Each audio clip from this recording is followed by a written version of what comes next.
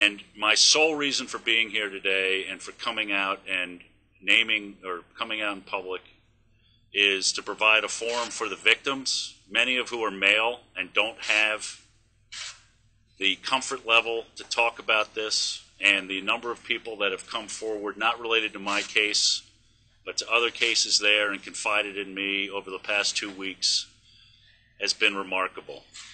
My other reason for coming forward is to hold the administrations responsible for covering this up. And I include Hamblett and I include Peterson in those administrations.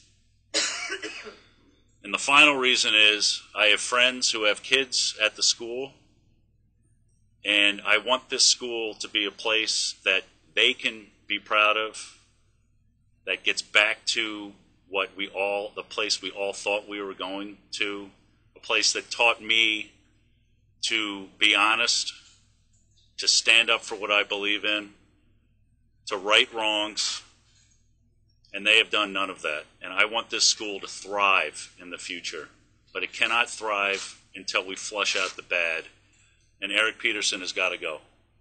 He has to resign. The board has to have the guts to either fire him, or he's got to have the guts to step down. This stuff can't go on anymore. It's ruined lives.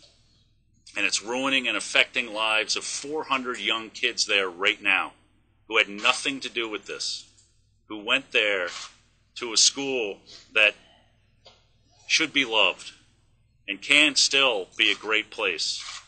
It can be a great place tomorrow if Eric Peterson does the right thing today.